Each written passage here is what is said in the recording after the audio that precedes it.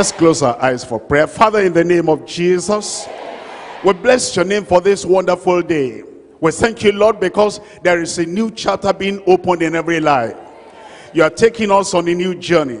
And I pray, Lord, every boy, every girl, every youth here will become gloriously wonderful in Jesus' name. That place you are taking us to, Lord, we pray none of us will miss it in Jesus' name. Begin anew with us today. Lord, we pray you shower your blessings upon your children in Jesus' name. I pray that none of us will ever remain the same. In Jesus' mighty name we pray. Thank you very much. You can sit down. We're looking at Psalm 18, and I'm reading from verse 35. Psalm 18, verse 35. It says, Thou hast also given me the shield of thy salvation, and thy right hand has holding me up, and thy gentleness has made me great. I want to examine the scriptures with you on faith for greatness. Faith for greatness. You will be great. Here the psalmist said, thy gentleness has made me great. In fact, as I look at this psalmist, I see that number one, God made him great. Number two, he became greater. And then the greatest even came. We're looking at 1 Chronicles chapter 11. Reading from verse 9 there. 1 Chronicles chapter 11. And I'm reading from verse 9. So David waxed greater and greater, for the Lord of hosts was with him. The gentleness of the Lord, the greatness of the Lord, the goodness of the Lord, the grace of God made him great. But he didn't just stop at being great. You will not stop at being great. You're going to become greater in Jesus' name. Whatever it is you have got today, you're going to get more. Whatever level you are today, you're going to rise higher. You'll soar like an eagle. And here David said, Lord, your gentleness made me great, but then he was greater and greater. How about you? How about me? How about those of us who are here? Because now we're living on the side of the New Testament, the New Covenant. It tells us in 1 John chapter 4 verse 4. 1 John chapter 4. And here it says in verse 4, and ye of God, little children, praise the Lord. Once you are born again, you have God. Once your sins are forgiven, you have God. And once the Lord has said, my grace is sufficient for you, coming into your life, you have God. Ye have got little children, it says, and you have overcome them. You will overcome. Because greater is he that is in you than he that is in the world. Always remember that. Whatever challenges we face, whatever home or house situation may confront us, it says greater is he that is in us than he that is in the world. Great, that's number one. Greater, that's number two. Greatest, that's number three. You're going on a journey. You will not stop your journey halfway.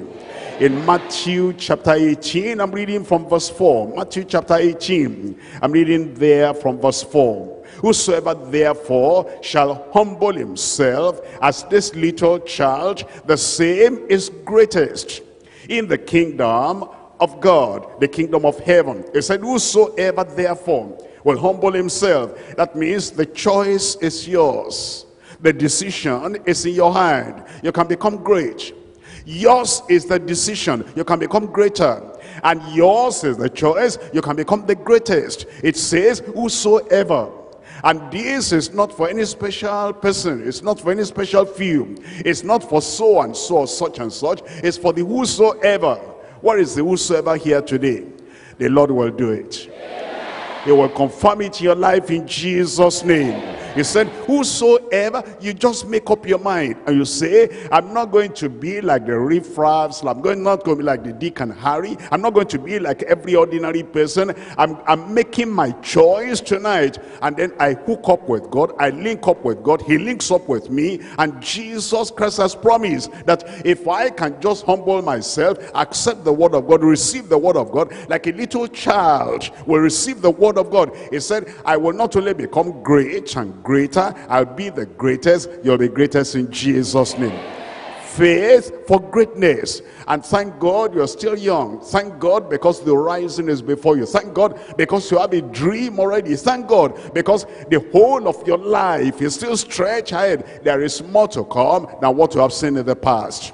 There is still more journey to go through than anything you have ever done. And this is the best time to think of the faith that makes us great, that makes us greater, that makes us the greatest. There are three things we're looking at. Number one, the promise of greatness. The promise of greatness. And when God makes a promise, he has the power to carry it out. When God makes a promise, he has the wherewithal, he has the ability, he has the substance, he has the skill to carry it out. He gives us a promise and he says, you will be great. You will be great. There is no doubt about it. It is coming your way. Number one, the promise of greatness. Number two is the process of greatness. The process of greatness. That is the path towards greatness. That is, I take a step, one day at a time. 1 week at a time, 1 month at a time, 1 year at a time. As I'm just going on, I don't look back. I say that all the grounds I've covered, praise the Lord, there's still more grounds to cover. I take another step. I take another subject, I go to another class, I take another exam, and a little at a time, the process of greatness, where we'll get there. Number three is partnership for greatness. Partnership for greatness. There is somebody who has promised us, he has promised you and promised me that he will hold our hand. He knows the way, he knows the path. He's done it before, he's done it for other people. He said, I made David great, I'll make you great. I make Jabez great, I'll make you great. I make Joseph great, I'll make you great. I make Daniel great, I'll make you great. I make John Wesley great, I'll make you great. I made all these other people great just by hooking up with me, lining up with me, linking with me. And because of that partnership, they became great. And you can have the same partnership. God is no respecter of persons. What he's done for other people, he will do for you even today in Jesus' name. Number one, give me number one. The promise of greatness. Give me number two. The process of greatness. Give me number three. Partnership for greatness. The way you have repeated it, that's the same way to be repeated in your life. I'm looking at Genesis chapter 12. Genesis chapter 12. And I'm reading there from verse 1. Genesis chapter 12. And we're looking at verse 1. See what the Lord has done and see what the Lord has promised. When Abraham was a nobody, God promising you'll be somebody. When Abraham did not know anything, God said, many people all over the world, in many generations will know you. When Abraham did not even have any way he could conquer his enemies, the Lord said, I'll be an enemy to your enemies, I'll be a friend to your friends. And when you think I don't have anything, you have everything. When you think I am nobody, God will make you somebody. When you say I've not been anywhere, God will take you to the place you ought to be, and you will get there in Jesus' name. We're looking at this, Genesis chapter 12, I'm reading from verse 1. Genesis chapter 12 verse 1, the promise of greatness, the promise of greatness. And praise the Lord, this is all for the seed of Abraham. This is for the seed and the offspring of Abraham. In Genesis chapter 12, reading there from verse 1, here is what the Lord is telling us concerning Abraham and concerning you of the seed of Abraham. We're looking at Genesis chapter 12, and I'm reading there from verse 1. Genesis chapter 12, reading there from verse 1. It says, now the Lord had said unto Abraham, get thee out of thy country and from thy kindred, and from thy father's house, unto a land which that I will show thee. The Lord first of all said, I want to do something for you, but you know, the greatness I want to give you, this place where you are now, the place was called Ur of Chaldees. He said, it's too small, it's too confined. I cannot pour my greatness upon you here. I'm going to take you to a better place, to a greater place, to a higher place, and to a wider place. It's only when you get there, I'm going to bring that greatness upon you. You know, many young people don't understand when the Lord say, come out of where you are now, come out of where you're doing now. They say, I don't want to live where I am because I feel so comfortable here. You know what? The Lord cannot pour his greatness upon you where you are now. If a person is in sin, if a person is doing evil, the Lord cannot pour all his greatness. Don't you know God is almighty? Don't you know who he is? He's omnipotent, all-powerful. Don't you know who he is? He's all-sufficient. Don't you know who he is? He's from eternity to eternity. He's the eternal one. And he says, I want to pour my greatness upon you, but where you are now, I cannot pour my greatness upon you. Therefore, come out from where you are. And look at this in verse 2. And I will make of thee a great nation. I will make of thee a great nation. I will make of thee a great nation. The Lord said, my greatness is so great, it will not be occupied in this place. This place cannot occupy it. Therefore, Abraham, cooperate with me. Cooperate with God, something is going to happen. I said, cooperate with God, something is going to happen. You know, many young people that go to church, they go to church and they say, well, I don't understand. God said he will do this for me, as not because they didn't cooperate with God. He said, come out. They stayed there, and God said, as long as you are there, I cannot pour that greatness upon you. Therefore, I'm expect come out. When you come out, that greatness will run after you. That prosperity will run after you. That success will run after you. Triumph and victory will run after you. If you hear of the adult that said, I told them to raise up their hands and I'm going to anoint their hands, and then he had, you know, his father today is a 17-year-old girl that one leg was shorter than the other, and then I anointed that hand with the Holy Ghost, and then he went back home. And when he got back home, he said, my daughter, I brought something for you. And the daughter thought he was going to maybe biscuit. There's something greater than biscuit. Or maybe it's going to be tom-tom. There's something greater than tom-tom. Maybe he's going to bring a sugar. There's something greater than sugar. There is something great coming upon your life. And then that anointed hand, the father laid that hand upon that daughter, and it appeared nothing happened. But I'm telling you, something has happened already. And then it was just maybe just that day or the following day, as they were just going like this, all of a sudden an explosion of miracle. And that miracle just came upon the child like this, and the shorter leg grew out. Now I tell you, when I tell you to raise up those hands and you raise and anoint that hand, any exam that anointed hand will take, anything that anointed hand will touch is going to succeed in Jesus' name. We've got a foretaste of it already. We've got an example of it already. And then I reserve the greater thing waiting for you. Now, let's go now to Abraham. It says in Abraham, it says, I will make of thee a great nation, and I will bless thee, and make thy name great. That is yours. And thou shalt be a blessing, and I will bless them that bless thee, and curse them that curseth thee. And in thee shall all the families of the earth be blessed. God will bless you. And then all the people around, the members of your family, through you, the Lord will bless them in Jesus' name.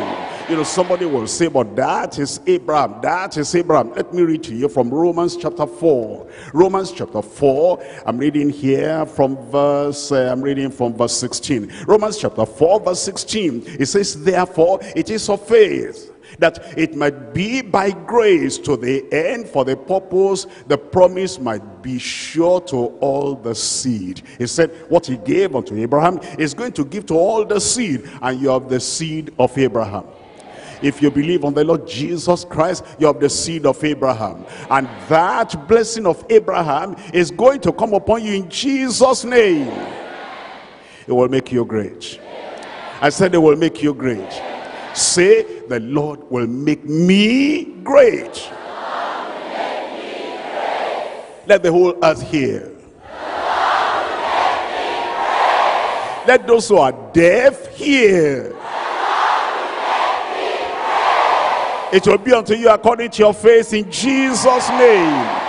I come to point number 2. Now, point number 2, the process of greatness. The process of greatness. That is, when I talk about the process, it means I start number 1, number 2, number 3, and I'm going to taking a step at a time, a day at a time, an exam at a time, a lesson at a time, a class at a time, an information at a time, a decision at a time, a week at a time, a month at a time, a year at a time, and praise the Lord, you are there. When I talk about the process of greatness, you see, there are some people, there are some giants, they are mighty and powerful, but they are sleeping. And because the giant is sleeping, you'll think the giant is weak. And because the giant is not reading, you'll think the giant is ignorant. And because the giant is not making any effort at all, you think the giant cannot achieve. And therefore the very first thing is bestir. Bestir yourself. That is B-E-S-T-I-R. Bestir. That means you wake up, you shake yourself, you rub the sleep out of your face, and then you look around and say, why am I here? Stir up yourself. Stir up yourself. In fact, that's what Paul the apostle told Timothy. He said, Timothy, why are you lying down there? You're missing your steps. And then you're still laid back behind. Bestir yourself. Number 1, bestir. Number 2, begin. That is, the things I should have done. Don't worry, I've not done them, but I'm going to start today. The book I ought to read. The form I ought to take, the connections I ought to make, the place I ought to go, the class I ought to take, the internet I need to understand, the computer I need to know how to operate, the language I need to perfect, my grammar that I need to brush up, my maths that I need to do. Although I'm behind, number 1, bestir yourself. Number 2, begin. Number 3, behold, the Lord is by your side. And he said, I will help you. There's no subject too difficult for me. It might be difficult. There's no journey that is too tough for me. It might be tough for you. There's no mountain that is too high for me. It might be high for you, but I am here by your side. Behold. And then number 4, believe. You believe the Lord. You believe what God says about you is true. You believe I can do what he says I can do. I believe I can be who he says I can be. I believe I can get to the place he said I can get to. I believe I have what he says I have. I believe his promises are mine. I believe his power cannot fail. Believe. Number 5 is behave. You see, there is a way successful people behave. There's a way failures behave. There's a way courageous people behave. There's a way timid people, fearful people behave. There is a way rich people behave. There's a way poor people behave. There is a way geniuses, those who are genius, there's a way they behave. And the people who are ignoramuses, the people that know next to nothing, they don't know their left from their right, there's a way they behave. There is a way childish, ignorant people behave. There's a way matured people behave. And if you know that God is raising you and lifting you up, then you behave according to your calling. You behave according to the greatness the Lord is going to bring before you. I pray the Lord that you will be a different person. And then number 6, become. You know, some people, they say this way. They say, fake it until you make it.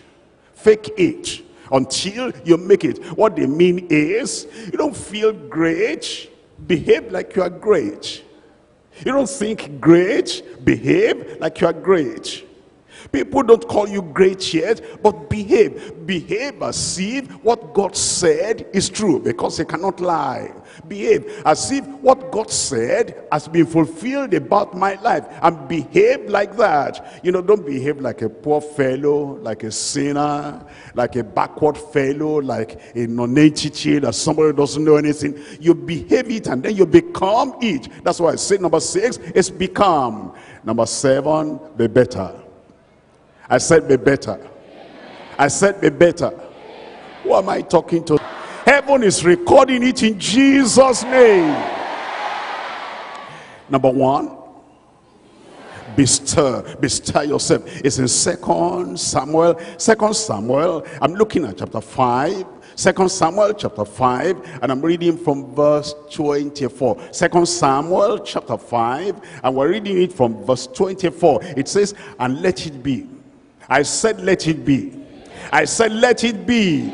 When thou hearest the sound of a going in the tops of the mulberry trees, that then thou shalt bestir thyself. Wake up yourself. Tell yourself, my soul, why are you cast down? My soul, why are you discouraged? My soul, why are you lying down as if there is no future? There is a future for me.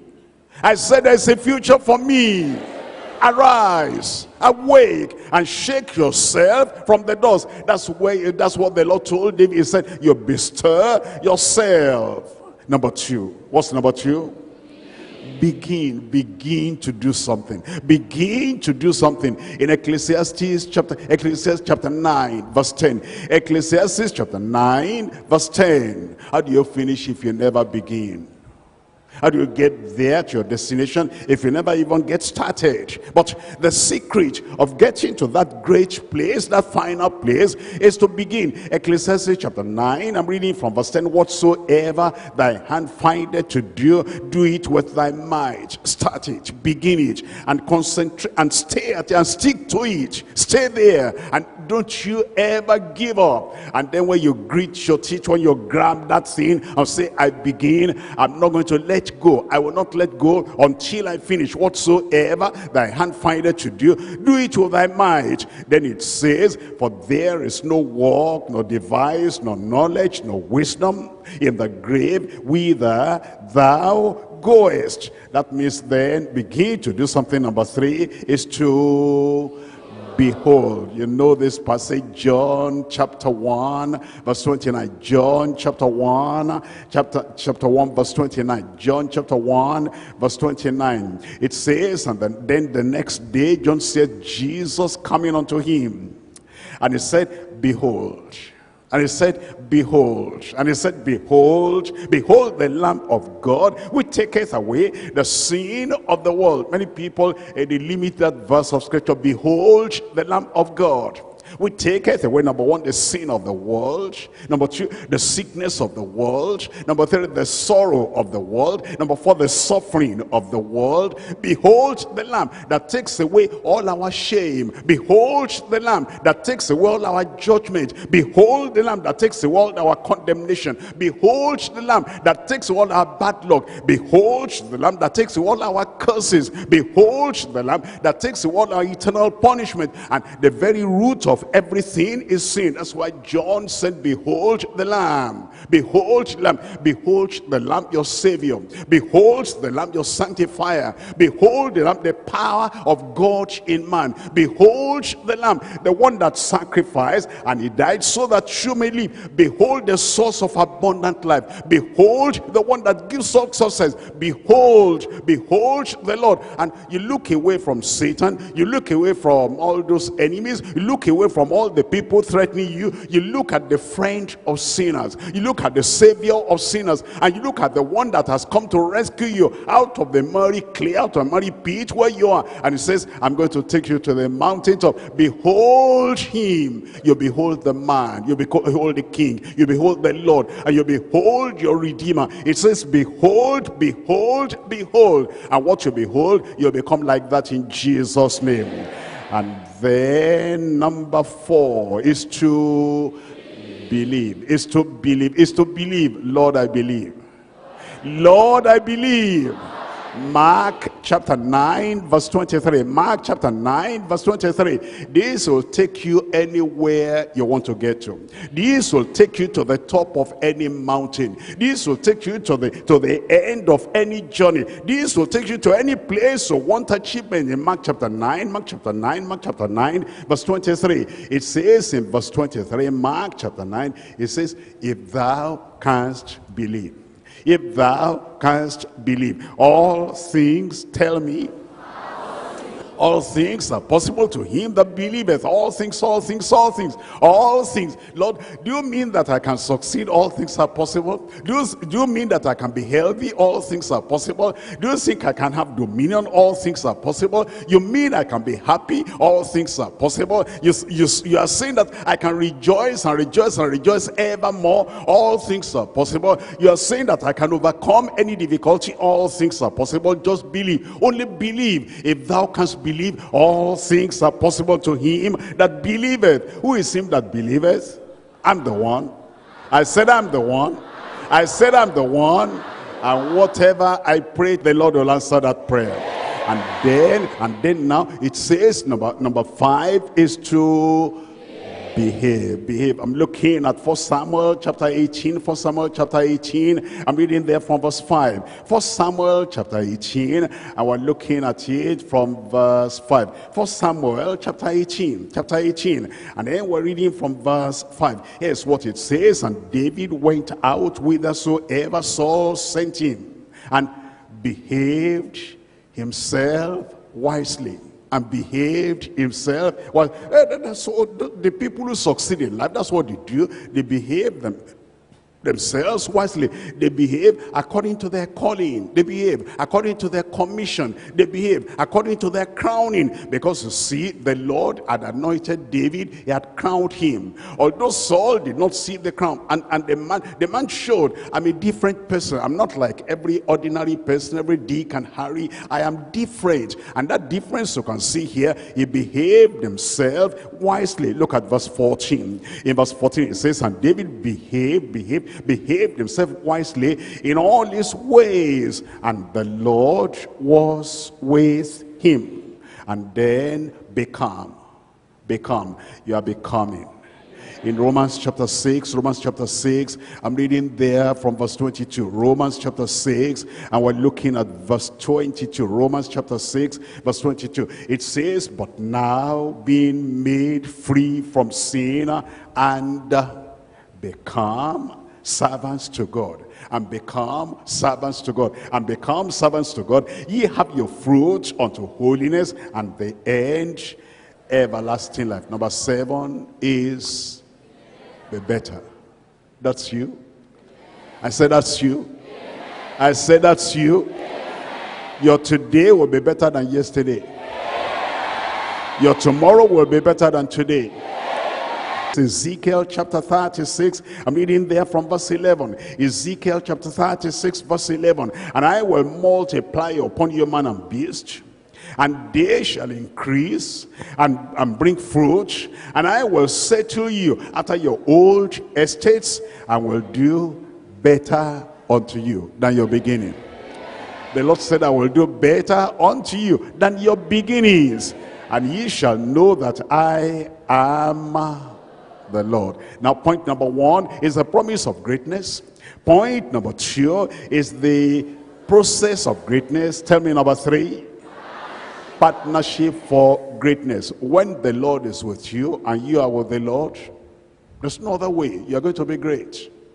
When you put your hands in the hands of the Lord, you put your faith in the Lord Jesus Christ, there's no other alternative. You're going to be great, because that partnership with the Lord will make you great. I'm looking at Genesis chapter 39. Genesis chapter 39, and I'm reading here from verse 3. What the Lord did for Joseph, he'll do for you. And his master saw. Your master will see. Your teachers will see. Your parents will see. Your co-tenants will see. Everybody around you are going to see something.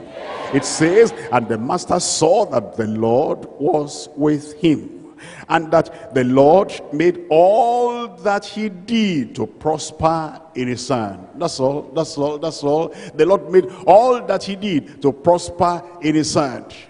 Not only that your teachers will see, I will see. What the Lord will do in your life, I will see. Because that greatness the Lord has announced to us is coming. I said it's coming. Everybody say it's coming. It's coming. It's coming.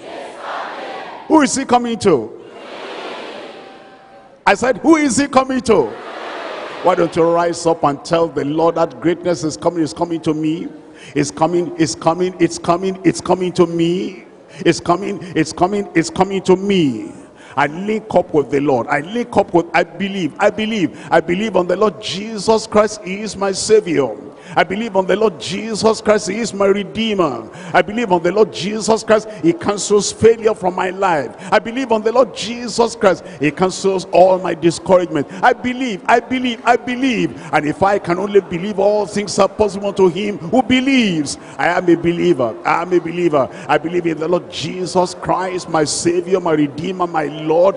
Is the lift up of my head. Is the one that has promoted me. Lord, I believe. Lord, I believe. Lord, I believe. Lord, I believe. It will be so. It will be so. It's so unto you according to your faith.